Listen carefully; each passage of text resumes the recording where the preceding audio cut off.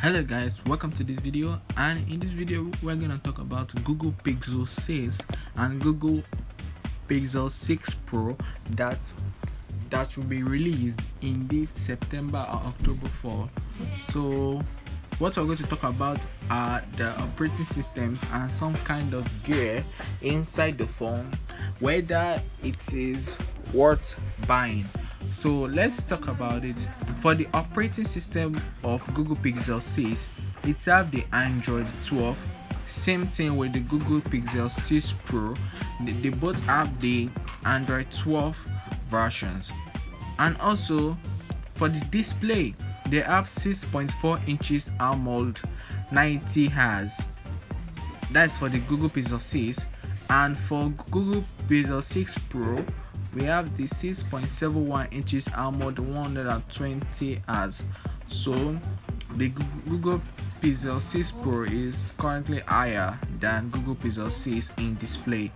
And for the RAM, that's the speed of the phone, the Google Pixel 6, the Pixel 6 version, it has the 8GB RAM, while the Google Pixel 6 Pro has the 12GB RAM.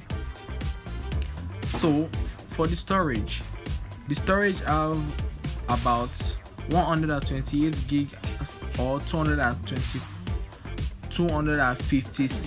gigabytes of space for the Google Pixel 6 version, and for the Google Pixel 6 Pro have up to 512 gigabytes of space. So is it worth buying for gaming? I think yes. The answer will be yes, because it will be able to run games at higher graphics rates, and also the games will be really fast.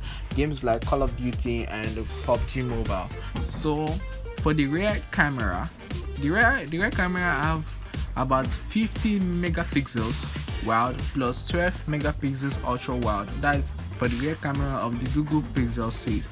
While for the Google Pixel 6 Pro, I have 50 megapixels wide plus 48 megapixels tele plus 12 megapixels ultra wide for the Google Pixel 6 Pro. For the front camera, as the front camera of the phone, it has the 8 megapixels for Google Pixel 6 and 12 megapixels for Google Pixel 6 Pro. And for the battery, this is the most important part of it. The battery for the Google Pixel 6 only, it has 4614 mAh, while for the Google Pixel 6 Pro have the 5000 mAh battery. So that is what both phones currently have.